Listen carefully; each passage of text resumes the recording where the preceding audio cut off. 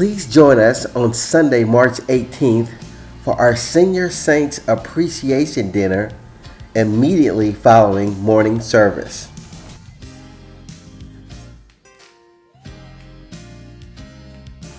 The next opportunity for baptisms is coming up on March 25th. If you are interested, please sign up at the welcome table. Come expecting a blessing at our Good Friday service on March 30th. We will have guest churches and a combined choir at this celebration.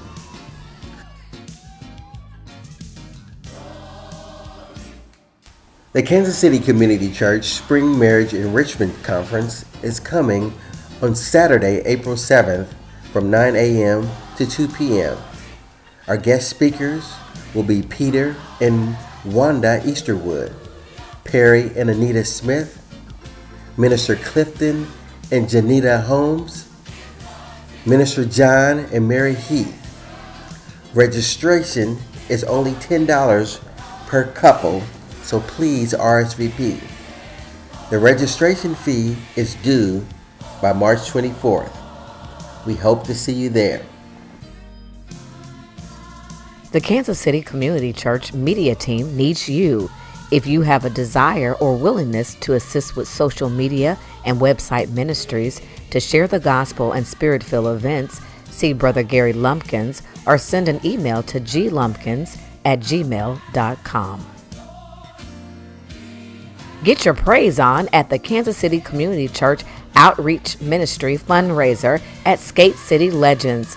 Come out and join the fun on Sunday, April 8th from 4:30 to 6:30 p.m.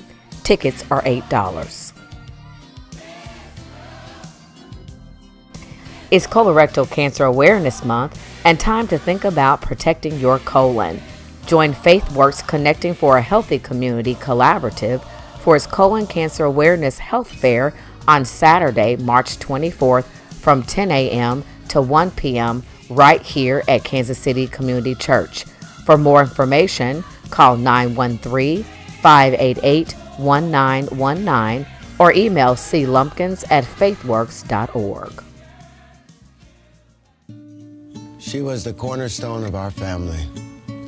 She shaped me as an actor, as a musician, as a human being. So when my mother was diagnosed with colon cancer, it was like our whole family got cancer. And she died when she was only 56, so this is personal. And hopefully my heartbreak is your wake-up call. Colorectal cancer is the second leading cancer killer, but you can prevent this disease. Screening finds precancerous polyps so they can be removed before they turn into cancer. I've been screened. If you think that you're at an increased risk like I am, ask your doctor when to start screening. And if you're 50 or older, please get screened. I'd do anything to have my mother here. Please do all you can to stay around for yourself and for your family. Screening saves lives.